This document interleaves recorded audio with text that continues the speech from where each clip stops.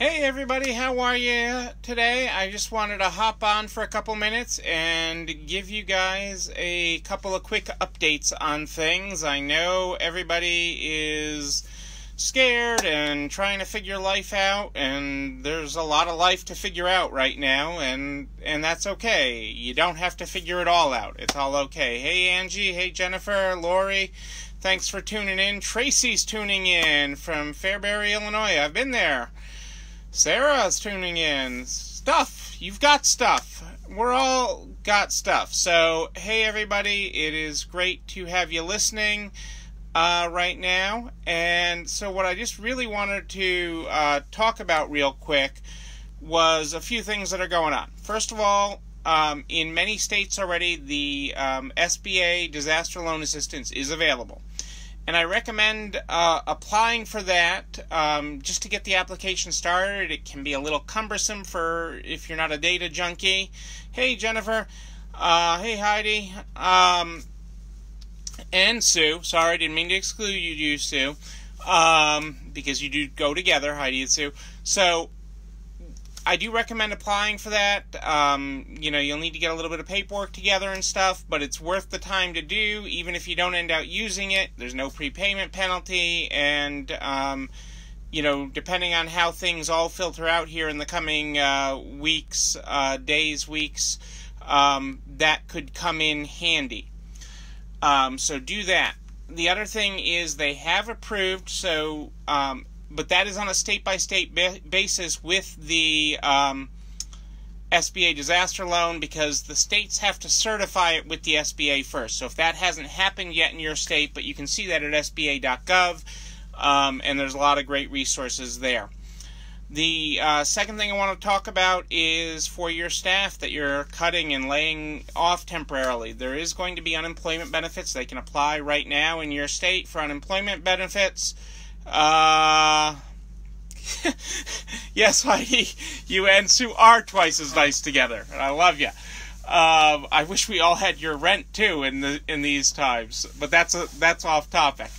But unemployment benefits, they can apply for that. They're giving short-term unemployment benefits that is not going to end up charging you as employers.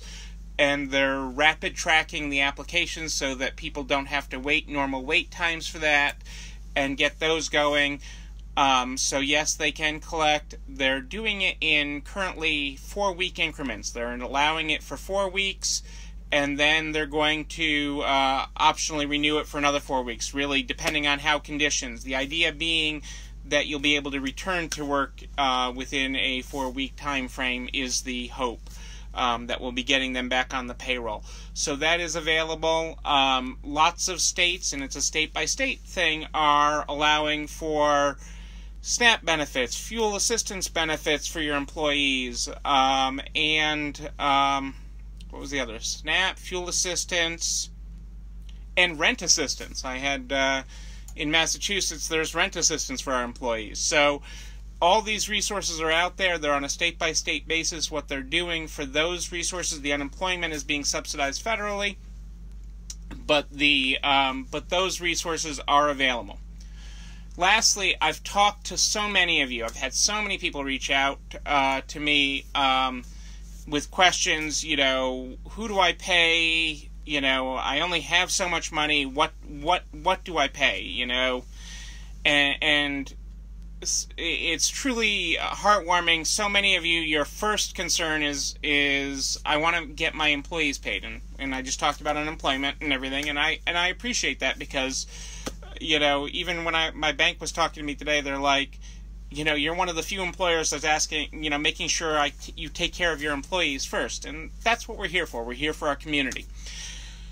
And but as you prioritize who to get paid, everybody understands. Your landlords understand. The electric company understands. You have to be here on the other side, and everybody's cheering you on. I'm cheering you on. We're all going to get to the other side together.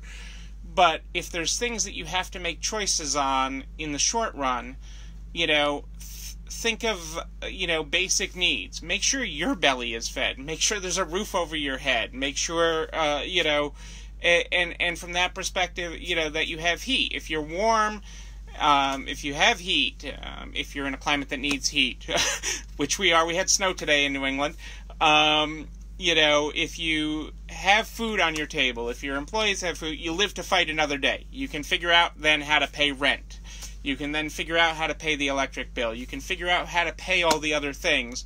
But if you're not clear-minded and able to do that and taking care of your basic needs of yourself, you can't do that. So make sure you're doing that first and foremost, and then just prioritize.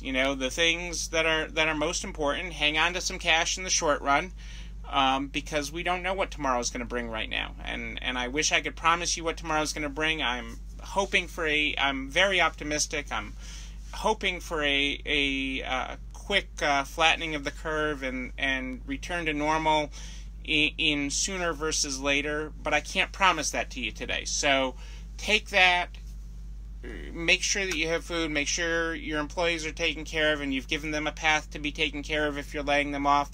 Reduce, if you haven't closed, but you're working on reduced hours, that's okay too. We're going to 11 to 5. We're still open, but we're taking it on a day-by-day basis. So take your world on a day-by-day basis. Don't try to figure all this out. Know that you're not alone running this store. You can do this. We're all going to do this together. We're going to march our way through this. We're going to do this by taking care of our neighbors. Another thing, especially some areas that have a lot of school, the kids get their only meals at school, breakfast and lunch. So if you can be doing something to help get meals or hand out meals or do things, just, take care of your community. That's what's most important. I'm here to help cheer you all on and cheer us to the other side of this, because we will get to the other side. It's all going to be okay. We've weathered worse, and there's a lot more. My religious folks would tell you that God wouldn't give us something that He didn't think we were all strong enough to handle. And we are strong. We're stronger together. We're strong because of our community.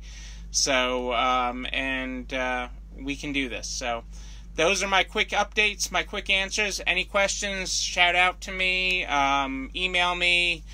Facebook me, call me. My phone, I think Verizon's probably going to check with me to see if I left the phone off the hook or something, because I have lots and lots of minutes that I've used this month. I'm glad that we have unlimited phone plans these days, because my phone has been constant all day and all night, and I'm happy to do that. I'm happy to take your calls. I'm happy to just be an ear, a shoulder, a cheerleader for you, because that's what I am. I don't know that I can put on the little cheerleader outfit for you.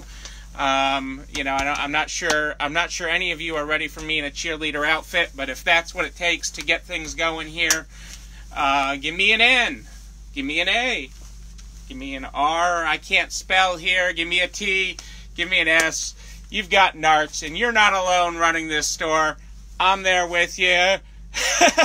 Oh, Nicholas, after a couple of Hendrix, you could handle me in a cheerleader outfit. Okay, we're all in this together. We can do it. So that's my update for today. You're not alone running this store. Have a great night, everybody. See you tomorrow.